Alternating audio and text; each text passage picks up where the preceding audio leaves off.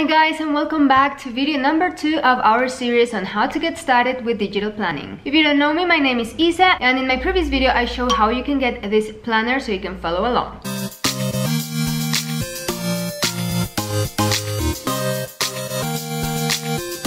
So today we will learn how to set up our front or cover page in our planner. I will give you a link to where you can download free covers to add to this page. So you can customize your planner and you can have it the way you want, so that when you go to your miniatures view in GoodNotes, where you have all of your documents library, then you can see what you created and you can easily recognize this planner, or simply you can give it your own personal touch. So today we will learn how to turn this boring gray page into a nice custom cover page. So I'm actually going to go back to the shop, PrintStick.shop, and here I will go to where it says covers right here.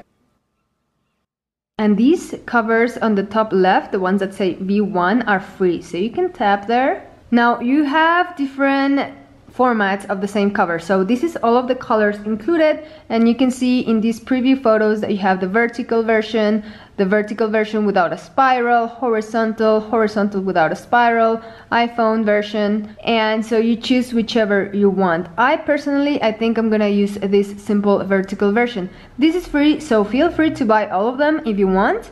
If you want to buy more than one style, you can first select one style, so vertical right here, add to cart. Then click on your back arrow here to go back to the previous page, and then select something different. For example, I'll do the horizontal with no spiral and then add to cart.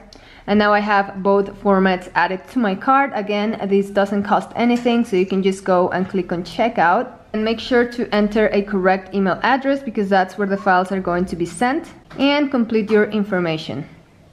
When you have entered the rest of your info, click on continue to payment. But since this is free, you don't have to enter any credit card details or anything, and then just click on complete order. And when it's done, you click on download now. Download. And that was for the first file. Then you have to do the same for the second set of covers. Download. Again, you can see your files downloaded clicking on this arrow next to your navigation bar, and I'm gonna click on the first one, and my files app opens, and I can see that I have the two zip files that I have just downloaded. Now I need to decompress, and to do that I can just tap on the zip files, and it'll automatically turn into a regular folder. So from here I can just open one, click on select here, and now you can choose whichever colors and covers you want. In my case, I'm not gonna use the back covers, I'm just going to use the front covers. So those are the ones that I'm selecting here by just tapping on them. And when I'm done selecting, you can click on share and save 14 images. If I open my Photos app, you'll see that I have my covers here, and they are with a transparent background.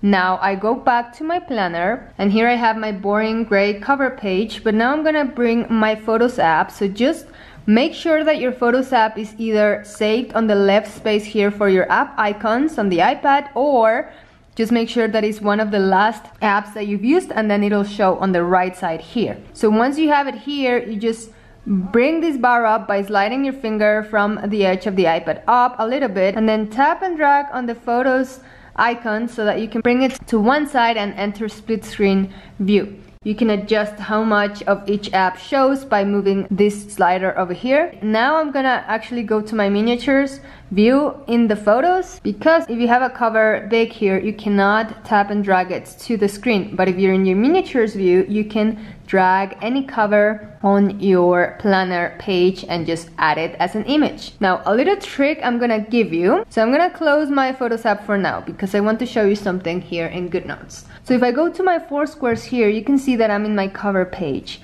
But I want to have all of my covers saved within my planner file in GoodNotes, because as I start having more photos, it's gonna be a pain to be able to locate this cover file, or I could have a whole section in my Photos album, a whole album rather, and name it covers, and then in this way I will be able to locate my covers. However, trust me, when you start getting more and more photos, this is gonna get complicated. So what I like to do is just keep the covers within my planner file, because this is where I'm gonna need the covers anyway, so I might as well just keep them here. To do that, we are going to copy this page where we're at. So I'm gonna tap on my 4 squares on the top left, then click on select, and select this page by just tapping on it, and when it's selected you just click on copy, then it's copied, you click on done, scroll down all the way because this is where I like to keep my covers, at the end of all of my document where it's out of the way, and in this plus sign you tap there and you click on paste page.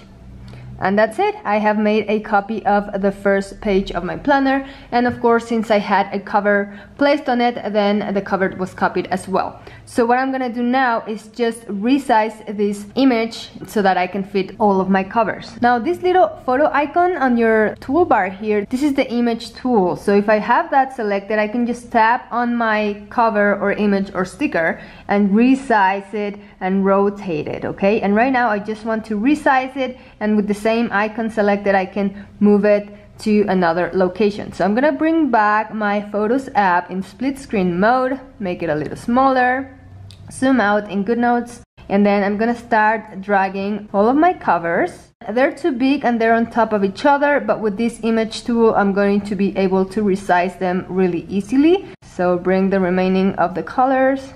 Now I'm gonna close my images so I have a full screen here for GoodNotes, and then using this little circle on the bottom right you can resize all the covers. So I'm just making them small to get them out of the way. They don't have to be the same size at all or anything, and just know that when you grow back an image the quality is not lost. That is pretty awesome about GoodNotes, because you can keep your images, your covers or your stickers small just so that you have more space, but you're not losing any quality.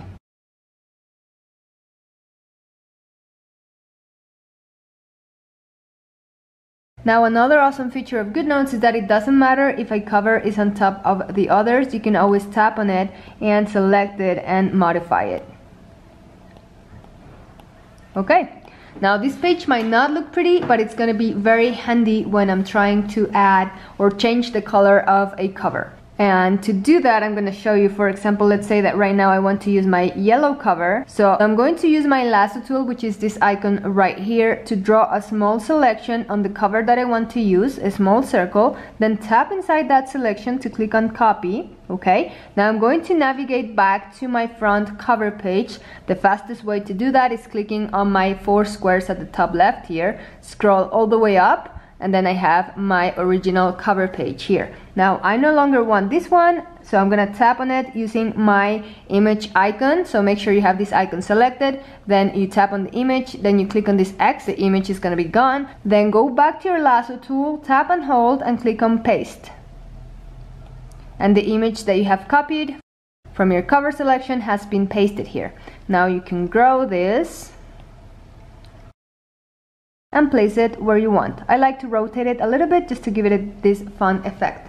Great, so now I have my cover placed on my page, and I want to add some text to this label space that I have here at the top of my cover. So to do that I'm gonna go select my text tool in my toolbar. With that icon selected, I'm gonna tap outside of my cover so that it's not stacked on top, and then I'm just gonna write down Agenda de Isa, which means Isa's planner. Okay, then when you're done you can tap to click on select all, go to your text menu, which is this icon up here. I'm going to center the text, so this icon in the middle, and I'm going to choose a different font. I'm gonna go choose the Marcadores font, which I'm gonna give you a link to where you can download this. So then let me see how it's looking. It's too small, so I'm just gonna bring it down using my Apple Pencil. It's easier than my finger, and so I can see what I'm doing, and then I'm just gonna make it a lot bigger, maybe there. And now of course I have to grow the box, so pull these little blue dots to the right, something like that. Okay, and now I'm gonna use my lasso tool to select this text, tap on my selection, resize, and just the same way that we can resize an image, we can resize and edit a text box. So I'm just gonna place it like here, and if you tap again on that selection and you click on color, you can change the color of the text.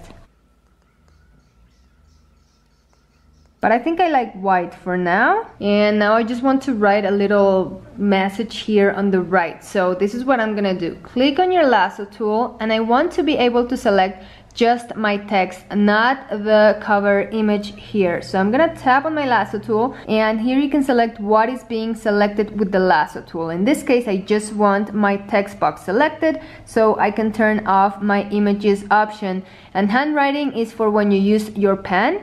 You can also choose not to select that, but I don't have any handwritten anything right now, so that doesn't really matter. But just make sure you turn off your images option to make sure you're not selecting the cover. When you make a selection on the text, tap on that selection to copy, paste, and now I have this text box, so I don't have to like redo it and change the size and the font and everything in my font menu. And I can write any little message that I want, make sure it all fits in the box, and adjust it. Now you can always select all text, go to your menu here to change the size here, but you can also use the lasso tool to select the text and resize it. And I find this to be quicker sometimes, especially if I don't necessarily need to change the font that I'm using. Now the last thing I'm going to do is paste a little sticker that I have copied from somewhere else, and just to decorate a little bit my page. Now when you click on this back arrow and you go back to your library in GoodNotes, you will be able to see the cover that you have just created, and this will make it a lot cuter. Keep an eye out for my following video. I will of course teach you how to create this cute sticker, so stay tuned. Alright guys, so that was the end of this video. I hope that you learned something and that you liked it. If you did, please give it a thumbs up to let me know. Don't forget to make sure that you're subscribed and you turn on the notifications so that you're notified whenever there's a new video coming. And in our next video, I'm going to teach you how to create this little sticker that I created and I have added to my cover page. We are going to be using the free app Vectornator for this. Thank you so much for watching, and see you next time. Bye bye.